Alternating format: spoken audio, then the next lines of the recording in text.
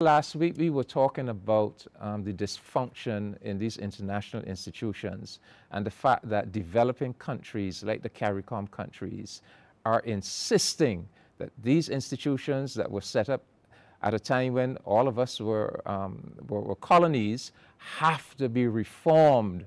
Yes. To make them more functional in this 21st century.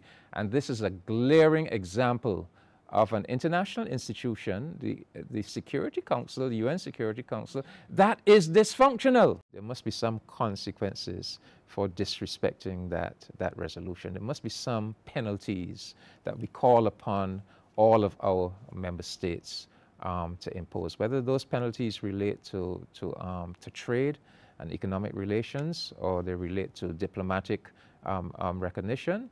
But one would hope that the General Assembly, because again, it is about us preserving the integrity of the international systems, yes, and a rules-based international order. And if powerful countries... Where there's no order, there's mayhem. Exactly. If powerful countries can just flout the rulings of international institutions, what are we left with? We are left with the law of the jungle.